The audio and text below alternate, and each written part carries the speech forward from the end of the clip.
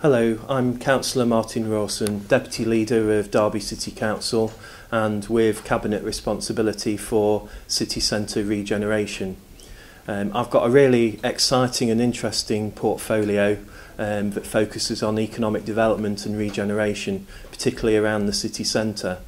What we do know is that city centres are key drivers of the local economy. When we talk to some of the larger employers in the city, they say to us that they have two priorities when we talk about what Derby City Council can do to support them. One is around education and skills, making sure we have a highly qualified, trained workforce in the city, working with schools to be able to deliver those skills to our young people to allow them to access work. But the other thing is around the city centre and the offer we have, because when people are looking to come to work for Rolls-Royce, Bombardier, Toyota, one of the key things they look for is the cultural offer, retail offer, what the city centre's like. So it's really important for us to make sure that we've got a good offer for the people of Derby and to support our local employers.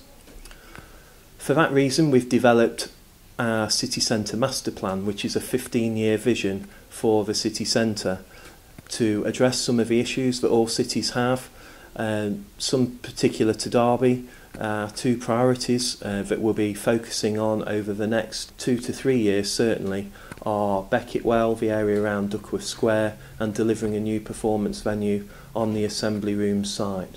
Those are our two key priorities. We're working very closely with the private and voluntary sector to be able to bring forward proposals for those two sites to really provide an anchor for the marketplace, to make that area lively, vibrant and attractive, a place where people want to go, and to provide a performance venue, an entertainment venue for people to draw people into Derby in the evenings and during the day, to give that anchor to the city centre and to support the other restaurants, shops and businesses that we have.